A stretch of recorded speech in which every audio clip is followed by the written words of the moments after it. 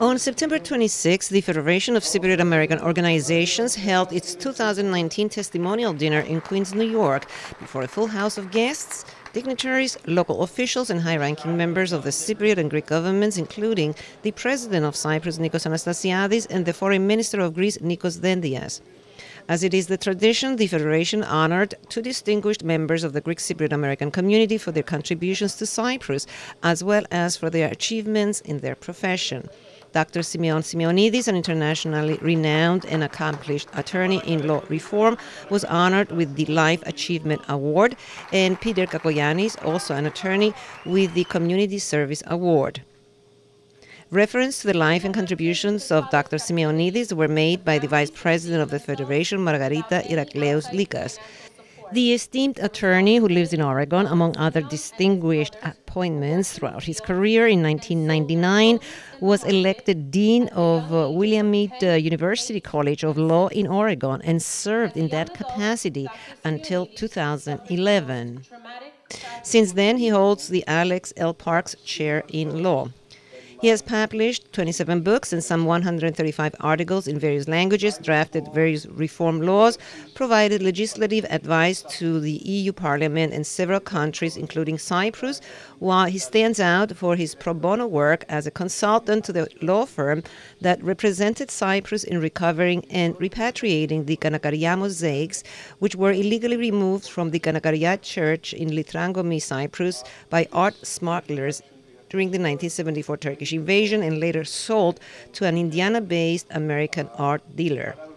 The Lifetime Achievement Award recognizes the exceptional achievements of individuals in their respective fields of work and whose accomplishments have made long-term impact on others. In accepting the award, Dr. Simeonidis, after thanking the Federation, referred to his early life experiences, which led him to his profession and his passion to advocate and support legal matters pertaining to Cyprus and its cultural inheritance. Dr. Simeonidis, I am very much impressed with your life story, but I'm also touched that you lost your father, who was a fighter during 1955.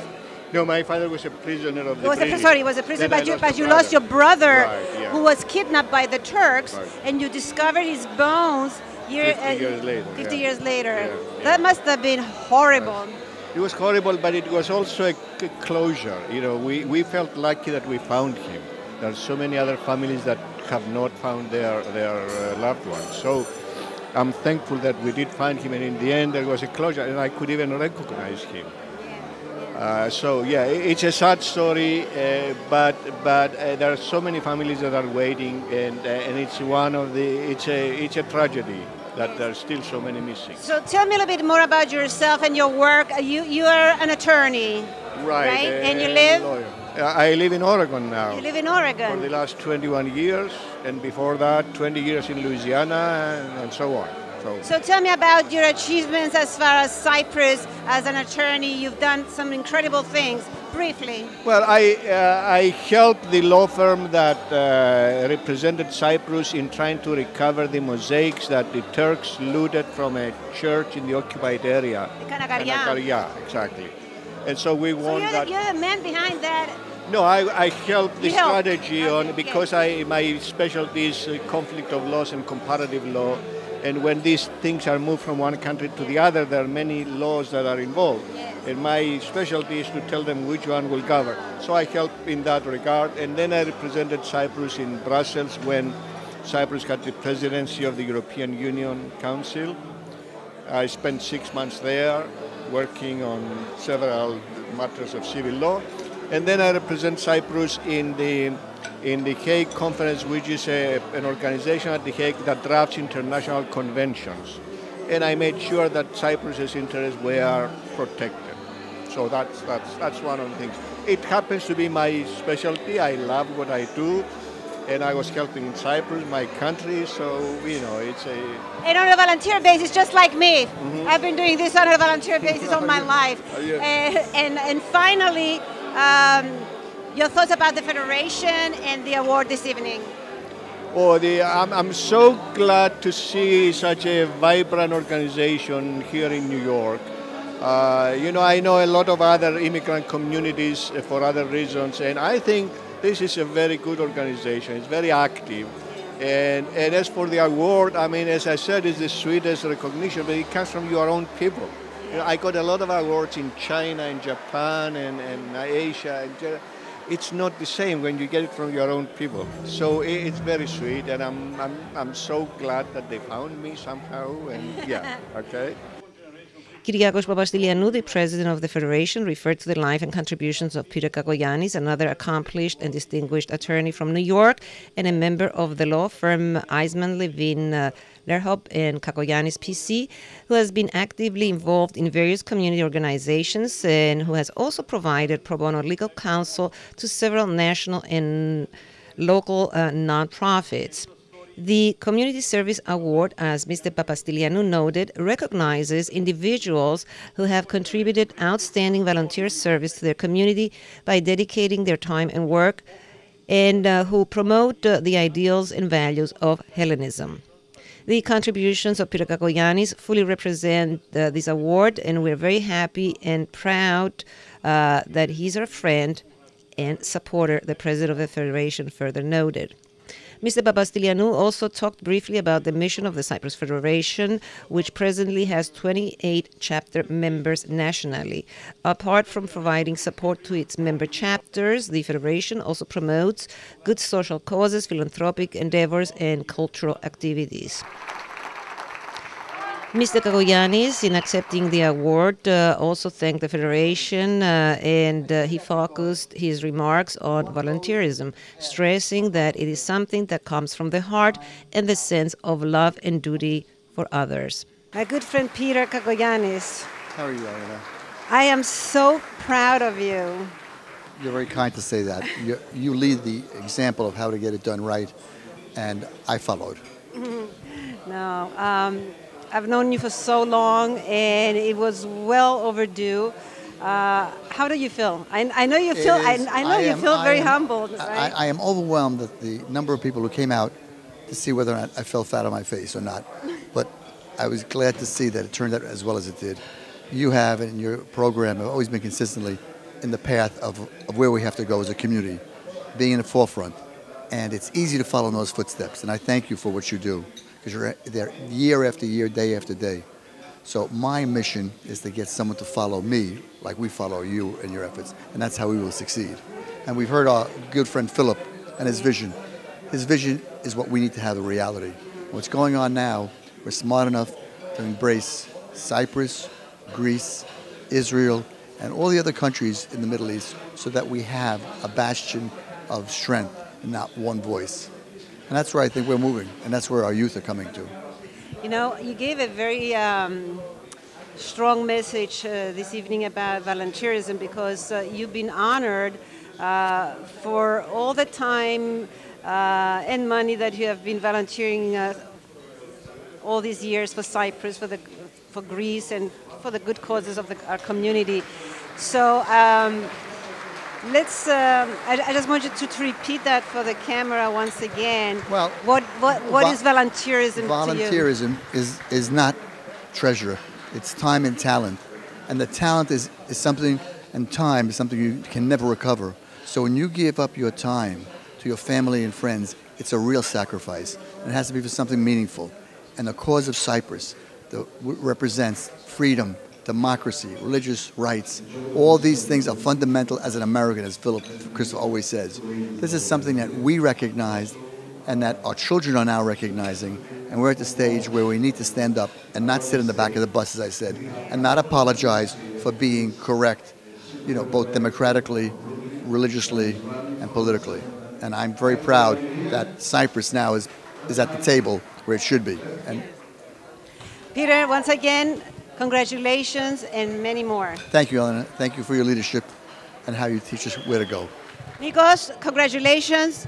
Very well organized once again. You're the chairman, and it's you have a lot on your shoulders this evening. You have a lot of guests, a lot of dignitaries. The president is here of Cyprus, the foreign minister of Greece. And you have selected two very worthy recipients to be awarded today. Tell me a little bit more about the decision to honor these two, Mr. Kakoyannis and Dr. Simeonidis. Thank you very much, Elena, for your congratulations. Actually, it was a team effort. Me, myself, and the rest of the committee, we tried to set this nice event tonight.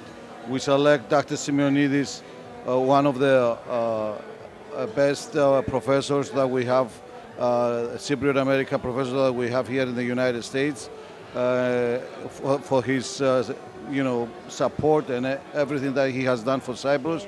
And also we select one of our own, our lawyer, our friend, Peter Kakoyannis, which is around for many years. He's always there for us, and he's one of us, and volunteering all the time, and he never said no to us. Every time that we need an attorney to give us an advice, he's there, and also he never charged. Yes, that's the main thing for a non-profit such as the organization. Yeah, he's always there for us, and we appreciate that. And as you see, the President of Cyprus were here, the Foreign Minister of Greece and Cyprus were here, and I would like to thank everybody from Cyprus that came to this event, and to assure them one more time that our community, our Homogeneia is here for Cyprus and Greece to support all their efforts for Cyprus, free Cyprus, and also to have Ipiros, Macedonia, and all those areas back to our motherland, Greece. Yes. And you got a lot of praise tonight, the Federation, from the President and the other speakers, the fact that you've been attracting the youth, and congratulations, you have Nepomuk, and you have the new generation that they're going to carry on the torch, right? Yeah, the torch, you have to give it to the Nepomuk and to the youngsters that for us is a passion, but for them is a mission, and it's their future. We want to have them, we need them also to come and help us to continue the fight for Cyprus, to continue to give the torch to the new generation for the Greek values and the Hellenism. Thank you, Nico. Keep up the good work. And you too. Keep up the good work, Elena. Thank you for coming here today and support our community. Thank you for everything you have done. Mr. Diamataris, welcome back to your base. Deputy Minister of Foreign Affairs for the Greeks abroad. Yes, you are the perfect man. And I know you're going to take care about the voting issue. Tell me a little bit about that. Well, first of all, I want to thank you for giving me the opportunity to speak to your audience. We believe very strongly that the Greeks abroad should be voting in the Greek elections. And they should be voting from the place where they live. You don't have to go to Greece to vote, like I did some time ago. So we're working very hard to accomplish this. I think it's about time. I think it's ethical. I think it's right, and I think it's overdue. Of course. And we'll try to definitely do it. And briefly, how's life in Greece? Life in Greece is very good, actually. I love the weather. I love the country. I miss New York also. I miss my children. And I miss, as you know, I lived in New York for 50 years, so it's a little hard. But I'm excited about the opportunity that I have to do something good for the relations between Greece and the Greeks abroad. Yes. This is what sustains me. This is what I intend to do, and this is what I promise to do. I promise to work very hard to improve those relations. I'm sure you do, because you lived here and you know our needs. But also, you've been accompanying the Prime Minister on his first visit to New York. Is there anything you want to share with us? Are you satisfied? Is he satisfied with his visit? He's very satisfied. He has a number of very good meetings. And we're especially satisfied, excuse me, that last night in Astoria, στον Άγιο Δημήτριο, we had a huge audience. I haven't seen such a large audience for many, many years in New York. So this is a true satisfaction, because people respond to the Prime Minister. They believe in the Prime Minister, and he will not disappoint them. And then today we had another big meeting with business people from the community and friends of Greece. So overall, it's a great visit. He loves it. He enjoys it. He promotes Greece, a different Greece than it used to be before. Yes. And I think he makes us all And he very speaks proud. English. He speaks English like an American born almost. Yes, yes. And finally, about tonight's event, we have two honorees. You're here at the Cyprus Federation of America. A few words about tonight's event. First of all, I'm happy to be here. As you know, I've been a very close friend of a lot of Cypriots and in Cyprus and been fighting for it for many years. I'm here to represent the Prime Minister as well, but I'm also extremely happy and proud to be here when my good friend Peter Kakoyannis is honored. I know Peter for many years. I love him, I'm proud of him, and I want to congratulate him on his big honor tonight. Thank you, Mr. Diamadaris, and all the best to you. Ευχαριστώ πάρα πολύ. Να είστε καλά. The awards ceremony was preceded with some important speeches relating to the protracted Cyprus problem and the ongoing efforts of the Cyprus government with the support of the Greek Cypriot American community in finding a just and viable settlement that will reunify the island. His Eminence, Archbishop Elpidoforos, who was recently appointed to lead the Greek Orthodox Archdiocese of America, greeted the event, offering his congratulations and his blessings to all in attendance, as well as to the two honorees. His Eminence also conveyed the warm blessings and greetings of the Ecumenical Patriarch Bartholomew. His All Holiness, he stressed, has Cyprus very close in his heart and prays for a just, peaceful, and lasting solution, as well as for the day His All Holiness can visit the island reunified. Philip Christopher, president of the International Coordinating Committee Justice for Cyprus, whose strong advocacy for the reunification of the island started immediately after the 1974 illegal Turkish invasion, in a passionate speech stressed that the Greek Cypriot American community fully supports the efforts of President Anastasiadis for the resumption of the talks to reunify the island based on UN resolutions and EU principles and values. Our community, Mr. Christopher further stressed, stands firm and will not cease its efforts until a lasting and peaceful solution is found which guarantees stability on the island based on fundamental freedoms, human rights, and EU principles and values without any guarantor powers or interventions from other countries, especially Turkey. That we come from the birthplace of democracy, and we have not forgotten the Hellenic values and ideals. And we are proud of the fact that we are American citizens in the greatest democracy in the world. So my friends, the work goes on, the hope endures, and freedom for Cyprus will never die. Thank you all very much, and God bless you. Greek Foreign Minister Nikos Dendias, in his greeting message, talked about the close collaboration the governments of Greece and Cyprus have. Our governments, he said, work hand in hand with an aim to resolve the protracted Cyprus problem in line with United Nations resolutions, EU principles and values, and also to confront the ongoing aggressive provocations of Turkey within the exclusive economic zone of Cyprus and of the Aegean, as well as Turkey's most recent provocation and threat to reopen and occupy the fenced-off town of Varosha in violation of long-standing UN Security Council resolutions. Cyprus President Nikos Anastasiadis, the guest speaker at the event, reiterated what he had said a few hours earlier during his very firm speech before the 74th session of the UN General Assembly, in which, with concrete facts, he responded to Turkish President Tayyip Erdogan, stressing that it is not the Greek Cypriot side that has ill intentions for the resolution of the Cyprus problem, as accused by Erdogan from the same UN podium, but it is Turkey. We aspire to establish an independent and sovereign state free from the presence of occupation troops without the anachronistic treaty of guarantees, a state with a robust system of security based on the Charter of the UN and the treaties of the EU, and a state free from foreign dependencies in which all decisions will only be taken by Cypriots.